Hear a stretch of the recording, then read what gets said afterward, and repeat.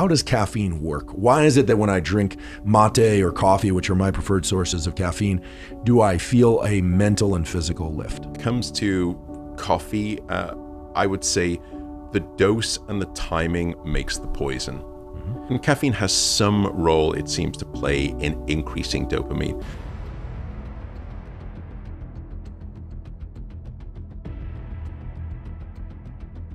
How does caffeine work to make us feel more alert? And does the timing in which we ingest caffeine play an important role in whether or not it works for us or against us? Let's start with how caffeine works. Caffeine is in a class of drugs that we call the psychoactive stimulants. So it works through a variety of mechanisms. One is a dopamine mechanism. Dopamine we often think of as a reward chemical, but dopamine is also very much an alerting neurochemical as well.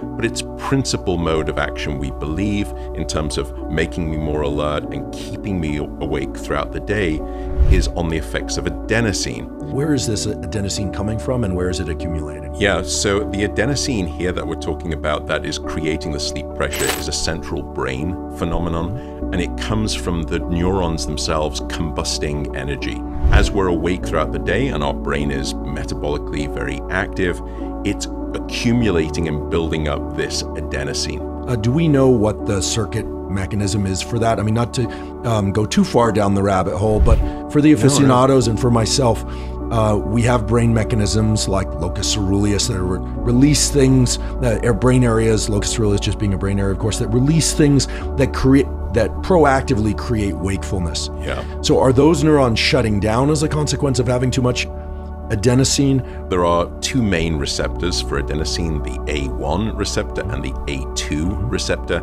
and they have different modes of activating brain cells or inactivating or decreasing the likelihood of firing. So this is another example where as I am awake longer, adenosine is released in the brain and my wakefulness areas are being actively shut down by that adenosine, and my sleepiness brain areas, so to speak, are being promoted to be more active. Is that correct? That's right. And it's a very progressive process. It's not like a step function and sometimes that happens occasionally, but it's usually because you've been sort of driving through and, as we'll come on to, have caffeine in the system.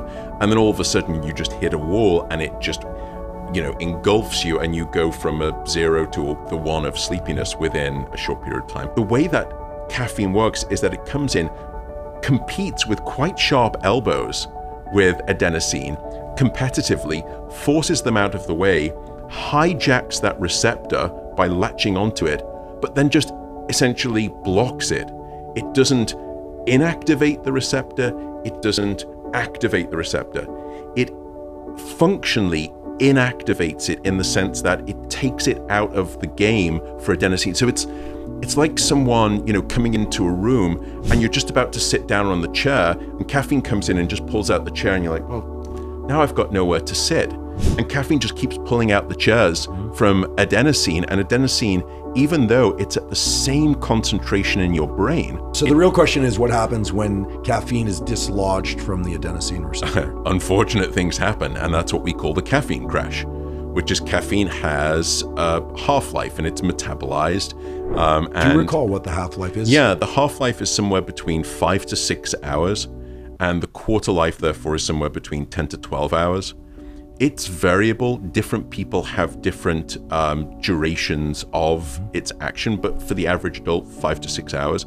That variation we understand. It's down to a liver enzyme or a set of liver enzymes of the class that we call the cytochrome P450 enzymes. It's interesting because the caffeine crash at 2 o'clock in the afternoon when you have work to do is a terrible thing. But what about the person, maybe this person is me in my 20s, who says, I'm going to drink caffeine all day long, and then I want the crash because at 9 or 10 p.m., if I stop drinking caffeine at, say, 6 p.m., and I crash, then I crash into a slumber, a deep night of sleep. Yeah. Is that sleep really as deep as I think it is? Because given the half-life of caffeine that you mentioned a few moments ago, I have to imagine that having some of that caffeine circulating in my system might disrupt the depth of sleep or somehow the architecture of sleep in a way that even if I get 8 or who knows, even 10 hours of sleep, it might not be as restorative as I would like it to be.